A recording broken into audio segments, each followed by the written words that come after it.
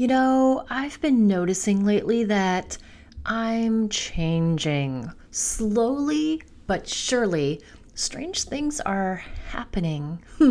Today, we're talking all about the interesting things that happen when you hit midlife.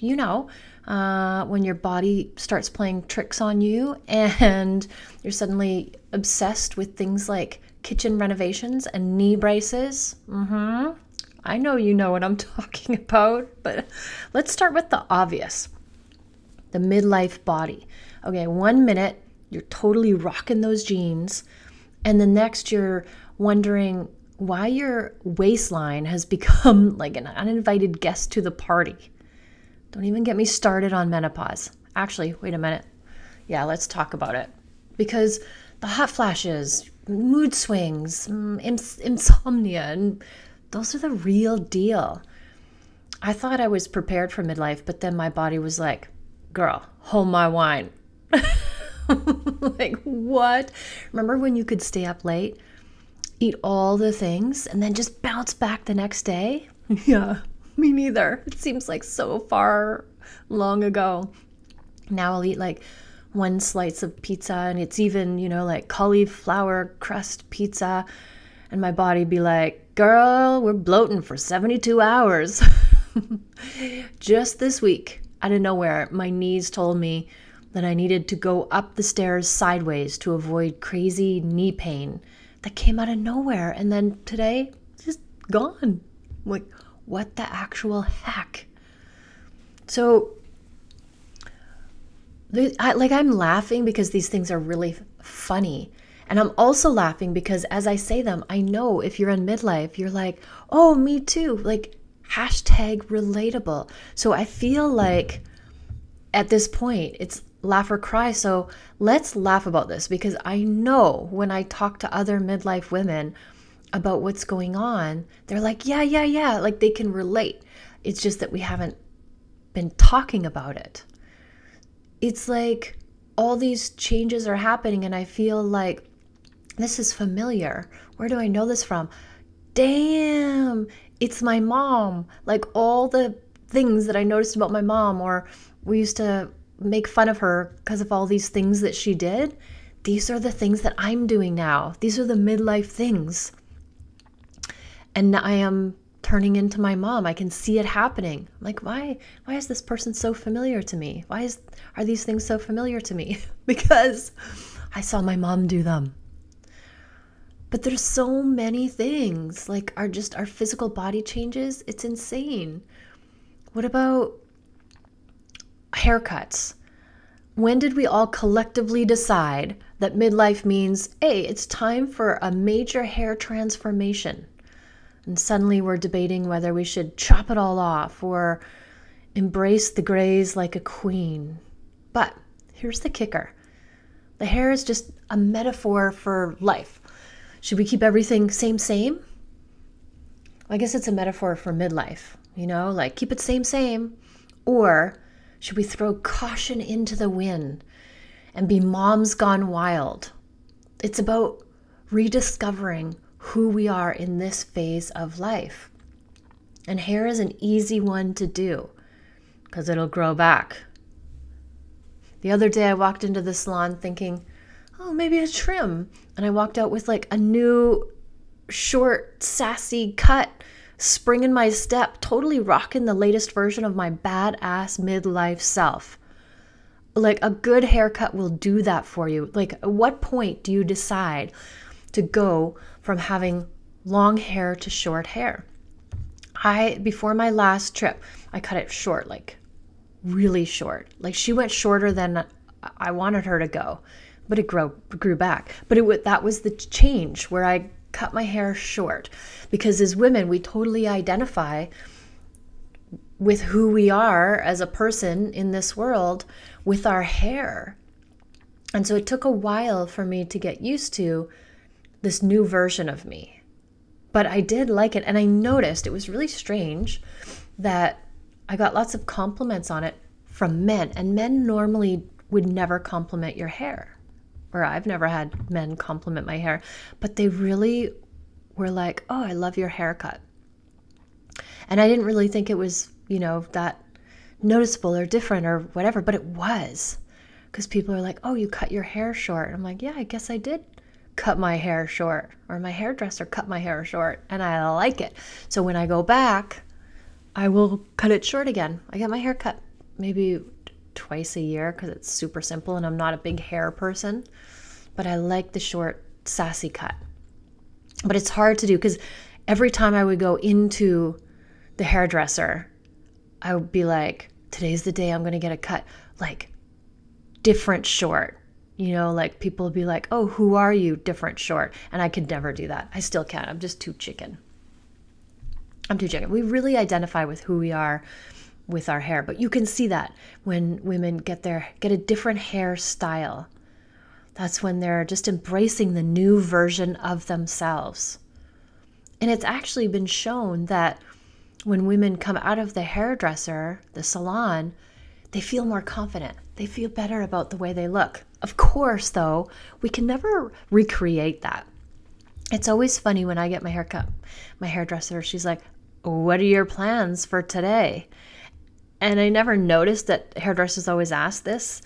I'm like, well, I'm thinking now, why do they always ask that? I know now, because it's like, your hair looks so good. You need to go out and do stuff and show this hair off. Like, you should make a haircut appointment on the days where you have a date or you have a function to go to or an event, so that your hair is done. And because we know you won't wash it for a day or two because you're holding on to what the hairdresser did. And then the day you wash it, it'll never be able to recreate what they did. So yeah, make the fun party plans. So book your haircut on a Friday or a Saturday or something like that. And take full advantage of having the fabulous hair. Even other things, like, I don't know about you, but suddenly I'm all about house renovations. What? Like, forget vacations. Give me a new kitchen backsplash and I am living the life, right? It is so crazy. It's like midlife hits you and you start thinking, this house needs a facelift. Just like me. No, I'm kidding. But it's been, a long time coming. And perhaps it's wishful thinking, but maybe, just maybe, it's finally safe to actually paint the walls white and cover up all those grimy little fingerprints from the boys, when they walk down the stairs. They just run their hands down the walls with every step. And I have hopes that maybe they won't have to touch the top of every doorway as they walk through it, or spill a drink everywhere they go, or spill every single drink that they've ever had. And it's funny, it kind of makes me a little bit sad when I say this, because I would paint my walls every once in a while, like a room here or a room there when I'm changing it, like going from the bedrooms that were blue, like bright blue for little kids, now to like a nice mature gray for the kids. But I never really had a thought of painting the main walls, because kids just, put their hands and fingers on everything. And then my thinking was, I'm just going to have to paint it again in a year. But now I'm thinking, these kids, I think that they get it. I think they'll keep their mud hooks off the wall, as my dad used to say, get your mud hooks off the wall. But as I was telling you about what they do, it's like, oh, my heart felt, full, because now they don't have to jump to touch the top of a doorway. They just reach up and touch it. And it's funny because actually in my bedroom, you can, if you're watching this, you can see the door behind me. There's just literally like fingerprints on that door from them just touching it every time they go through it. And I also have, as I prepare to paint my house, I have the marks of their heights as they were growing up. And I'll never paint over that. That will stay forever. It's like, oh, they were so small and now they're so big. And also, I used to, like when I first moved into this house 20 whatever years ago, I loved color. I hated color. I hated white walls. Hated. I thought it felt like a institution. And I colored my walls like aubergine, which means purple. And my kitchen was blue, and now it's brown. And I just painted all the walls. I didn't even have a white wall left in my house because I was like, ooh, how boring. And now, ladies, like what the actual heck? I am having my house painted, which is the first time ever, and I'm doing the walls, it's called decorator white, which means it has a teeny bit of gray in it. And I'm like, who am I? Never in a million years ever would I have thought that I would be painting my walls technically white. That's what happens when you're in midlife. You change, things change, and it's okay. Like my, Pinterest board is now full of tiles, countertops, and open concept living spaces. When did I become obsessed with minimalistic chic? Like, who am I? I'll tell you when. Right around the time we started waking up with new back pains for no reason, right? It's like all these things are happening and they're accumulating. Like they're sneaky. They are sneaky things. Raise your hand if you suddenly care way too much about gardening, right? If you follow me, you know I'm obsessed. Yeah, I see you being obsessed with gardening. I went from not knowing a tulip from a daisy to talking about soil pH, like I'm auditioning for HGTV or something. Don't even get me started on how obsessed I am with deadheading plants. That used to be a reason why I wouldn't buy plants. I'm like, that's a lot of work. And yesterday I spent an hour sitting on the ground deadheading this chrysanthemum because I'm thinking, oh, it's going to grow more flowers. What the heck? Who am I? One day I'm binge watching Netflix, and the next I'm comparing like heirloom tomato varieties like it's a sport. Why do we all become amateur gardeners in midlife? Right? Is it just me, or do those zucchini plants feel like a metaphor for life?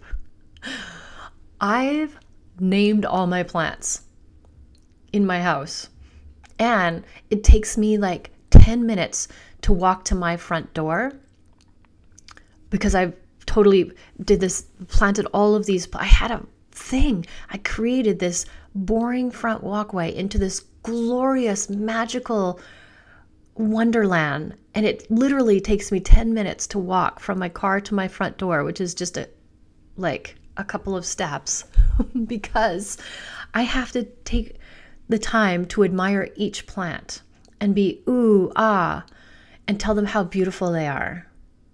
And deadhead anything that needs to be deadheaded and water anything that needs to be watered. It's insane. I couldn't grow anything. I would kill everything. And my mom is like the best gardener. And she kept giving me plants and I kept killing them. I'm like, I just can't. And then all of a sudden I woke up obsessed with plants and flowers, like obsessed. And one of the things we used to do is make fun of my mom for taking pictures of flowers. And there used to be this commercial on TV for Kodiak film, some kind of film. And it would be this person would take pictures of everything and then their hat fell off and they would take a picture of their hat. They'd be like, oops, dropped my hat, and take 20 pictures of their hat. And every time my mom would take a picture of a flower, we'd be like, oops, dropped my hat. And we would totally mock her and make fun of her. And now that's me. That's what I'm doing. I'm thinking like, did I just replace my kids with plants? Like something that needs all of my love and attention to stay alive? I think so. And Coco and Fuego and Zulu, they don't think I'm crazy. They actually love the new me because they get all of this love and attention every day. I talk to these plants. I water them. I just touch them. I give them love. I'm like, hello, Zulu. How are you today? Like in awe of how much it's grown from yesterday. I know, this is almost too much. But I'm telling you just because I've noticed all these changes about myself, and I feel confident that you too are experiencing these kind of changes. Maybe it's not your body or your hair or renovations in your house or becoming a professional gardener out of nowhere. Maybe it's something else for you. I wonder what it is. And I wonder how funny it is when you sit back and look at who you've become. Is it your mother? Like, have you become your mother? Or is it familiar what you're seeing and what you're doing and thinking? But beyond the body changes, the haircuts, the house makeovers, midlife is the perfect time for self-reinvention, self-actualization. It's like we've spent years being everything to everyone, just doing all the things, putting everybody else first. And now we get to be ourselves again. But even, I want to offer up even more than that. Like, who do we want to be now? We don't have to be who we were because we're different people now. Like, motherhood changes you. So who do we want to be? Maybe it's like you want to have a new hobby or a total complete career change, or finally saying yes to the things that we've always wanted to do. This is the moment right now. This is it. Midlife is like, okay, girl, the kids are older, career's in motion. It's finally time to think about you. I don't know about you, but I got this whole, I get to be the star of my own show vibe. It's like really working for me. Like, I love it. Who do I want to be today? What do I want to create today? How do I want to show up for myself today? Because anything is possible. That's why I get so excited. Usually people just get so stuck in repeating same old, what was. Like, we're creating our future from our past. And that just means the more of the same, basically. I'm like, no, if anything was possible, because it is, who would you be? What do you want to create for yourself? So whether you're knee deep in a bathroom renovation, experimenting with new hair colors, or planning your dream garden, remember this: midlife is a wild ride, but it's also the best ride. It's the best time of your life. This is where we get to let go of what doesn't serve us and fully embrace the amazing women we are now becoming, that we are creating, this life we are creating for ourselves. All bets are off, ladies. Let's shoot for the stars. And speaking of reinventing your midlife self, this week is the last Eat More, Lose Weight in Midlife 5-Day Challenge for 2024. It's not too late to join. I'll put the link in the show notes. I want to see you in there and we can do this together. All the stuff we talked about today, the 5-Day Challenge, it will help you with all of this. It'll make sense of all of it. Thank you for listening. Always, always, always love yourself first and have an amazing day.